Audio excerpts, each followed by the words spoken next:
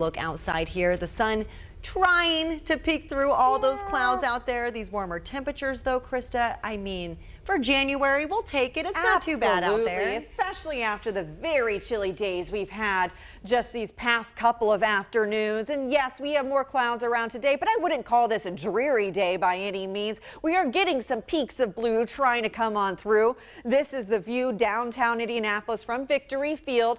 Those clouds will continue to thicken up into the afternoon, but it's not stopping those temperatures that have now risen to above average levels. We're at 43 degrees now in Indianapolis, 46 is where we are in Shelbyville, and a 41 in Anderson. So these temperatures are running about 20 degrees warmer than we were yesterday afternoon. That's a significant difference. There's still a little bit of a chill in the air, so yeah, you're going to need that coat, but it feels like we're in the mid 30s as opposed to feeling like we're into the teens and lower 20s into the afternoon.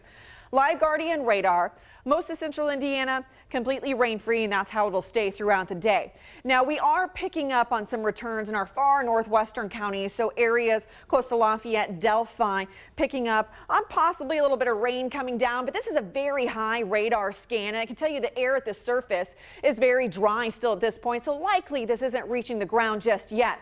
But I wouldn't completely rule out the chance for an isolated sprinkle or two as we head through the afternoon hours, but most of us will be completely rain-free.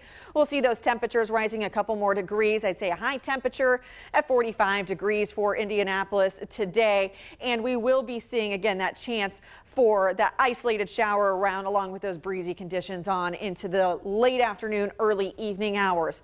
As we head into the evening, overnight, get some breaks in the clouds, turning back to partly cloudy skies before they thicken up again as we head into your Thursday. So if you're heading out to Gainbridge Fieldhouse tonight, Celtics versus Pacers, that tip-off is at 7 o'clock. We'll see temperatures in those upper 30s at that time, and then we'll see them dropping to right around 30 degrees by early tomorrow morning. Now, what you need to know for tomorrow, while temperatures won't be too bad, we have that chance for a few isolated to very widely scattered snow showers around during the morning that could cause some slick spots, particularly on areas like bridges and overpasses that would cool more quickly. But the more impactful system, which even still seems to be moving south, will be likely here late Friday night into early Saturday, something we'll still watch quickly or closely.